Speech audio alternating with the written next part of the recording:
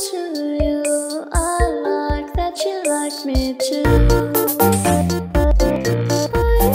Hi, my name is Laurence and I'm a 23-year-old freelance photographer and curator in Montreal, Canada. This summer I started a month-long pop-up gallery, shop, and community space called Camp Gallery with my friend Starchild Stella, a street artist, community organizer and writer, and Ambivalently Yours, an illustrator and web-based artist.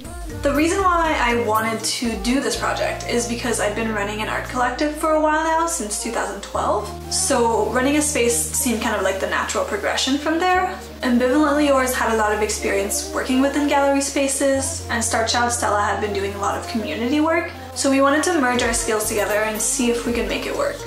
I'm a very strong believer in creating your own opportunities, and so I always wanted to see this kind of space happen in Montreal, so I just made it happen. And I know that it's not always that simple, but regardless, I really believe in young artists creating spaces for ourselves, both online and in real life. Aside from being an art gallery, it was really important for us to use camp as a community space. So we hosted a series of events almost every day throughout the month, such as poetry readings, a trans-feminist conference day, life drawing afternoon, movie night, a self-care day, the summer soft market, as well as various art openings and zine launches.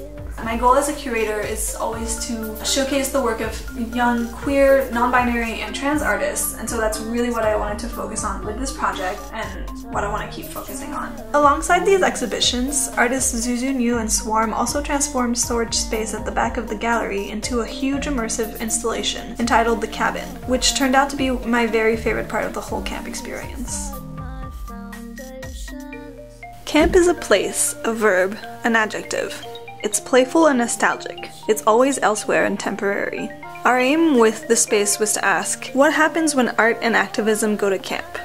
Is the work more daring and open when displaced into a collectively ephemeral state? Can serious action and ideas emerge from the lighthearted spirit of a camp-inspired setting? Removed from the predictability of daily life, camp allows us to step out of our routines and approach issues as an altered and sometimes more audacious version of ourselves.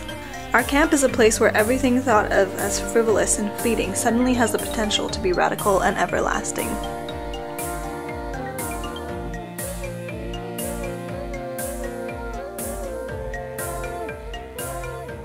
So it's been about 2 weeks now since we finished the gallery project, and I've taken a bit of space and time away from it to just think about what I learned and what the project meant to me, basically. So the gallery was open 7 days a week for an entire month, so it was very physically exhausting. It was also very challenging because we only had a couple days to set up the whole space and to de-set up at the end. And we also didn't get any funding for this, so we funded it ourselves with basically zero budget, just by selling merch and by taking donations at events. Regardless of how exhausting it was, I'm really glad I did it, and I definitely learned a lot, not only about just the ins and outs of running a physical space, but also about collaborating just with my colleagues and also with the community. And something I really learned this year and with this project is that sometimes some things take time, and that's okay, and that's just how you're gonna keep growing.